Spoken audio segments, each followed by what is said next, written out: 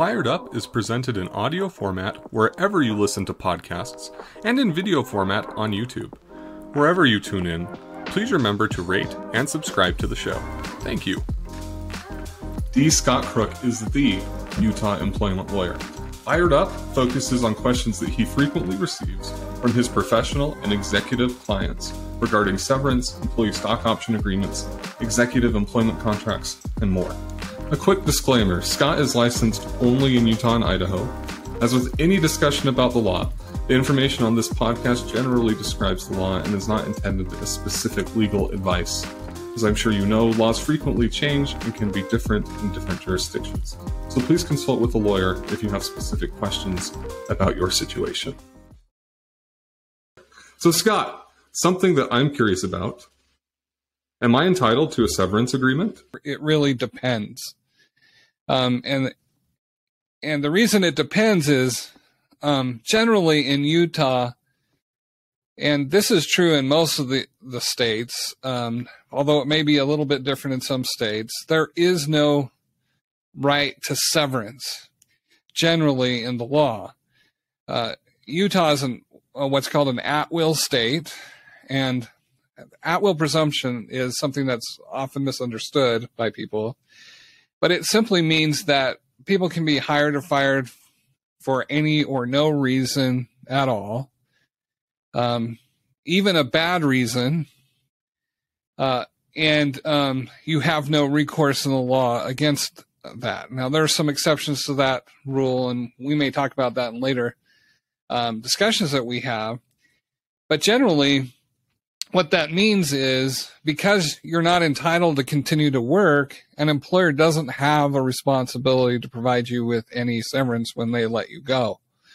And so as a matter of just normal, ordinary, statutory, and common law or case-made law, you don't have a right to severance. And so that's just a general proposition.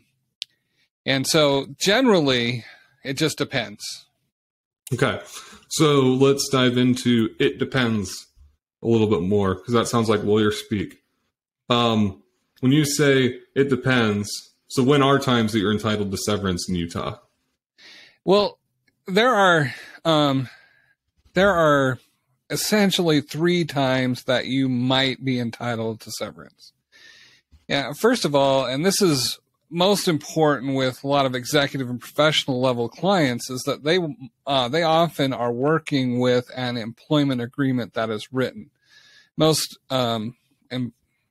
employees in Utah or anywhere actually don't work with a written employment agreement. They just work basically on an oral promise to pay, and they continue to work under those conditions. But with executives and professionals, they often have employment contracts.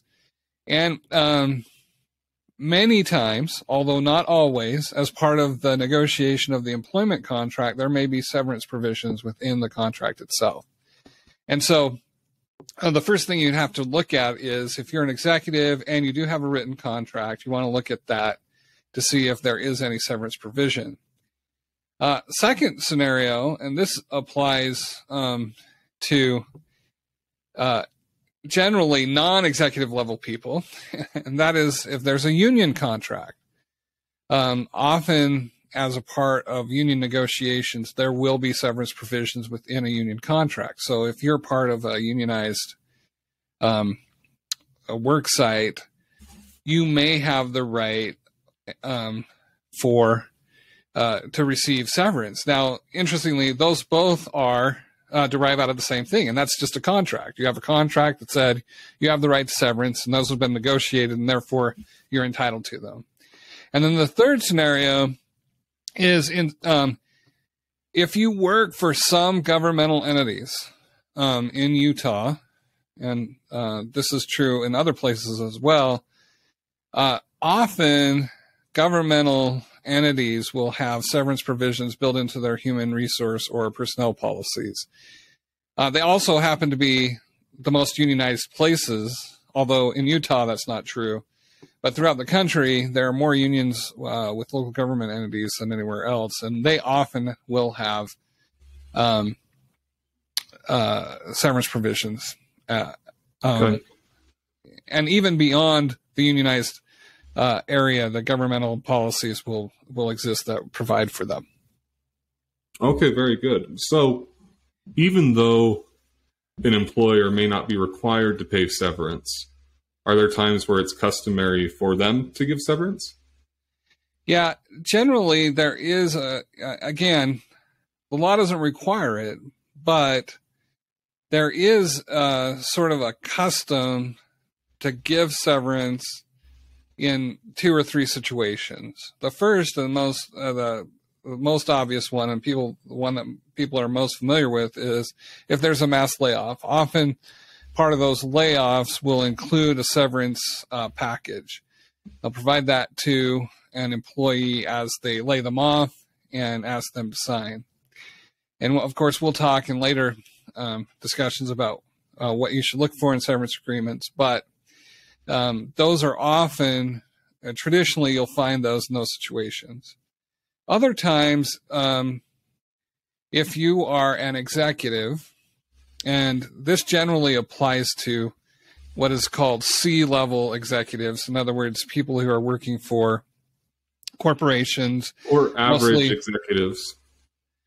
Well, also average executives as well. Right, because they're C-level. They're not B-level. They're not A-level. They're C-level. That was a joke. Well, maybe we should use the laugh track. There is a laugh track.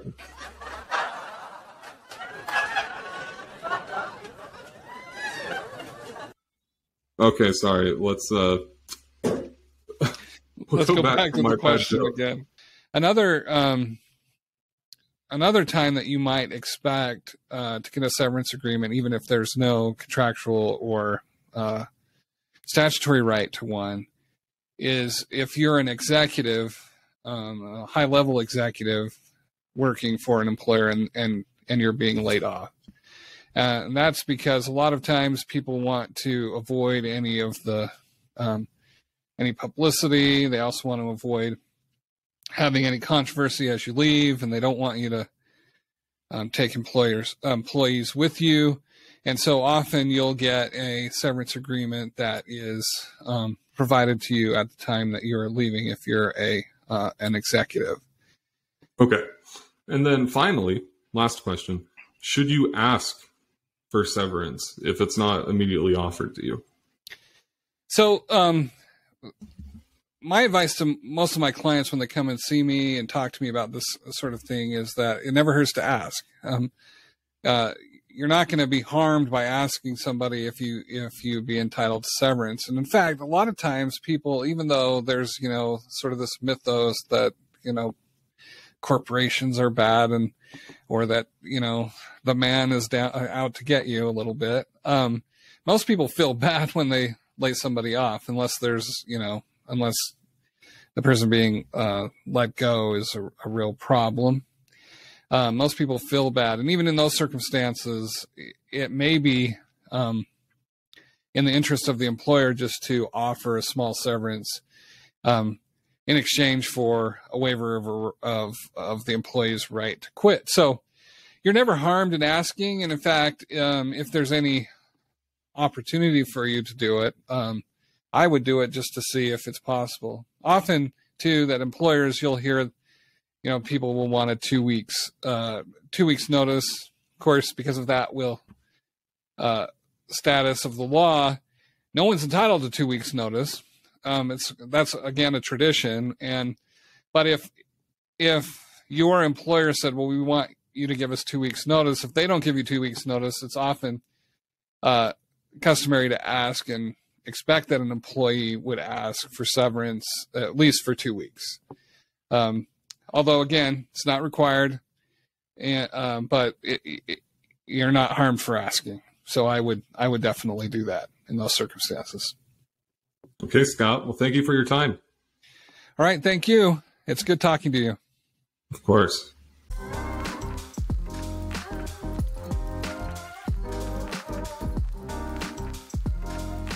A quick disclaimer, Scott is licensed only in Utah and Idaho.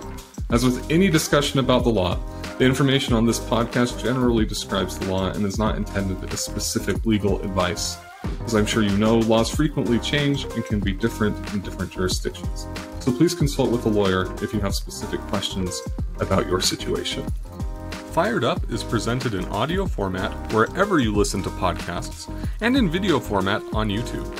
Wherever you tune in, please remember to rate and subscribe to the show. Thank you.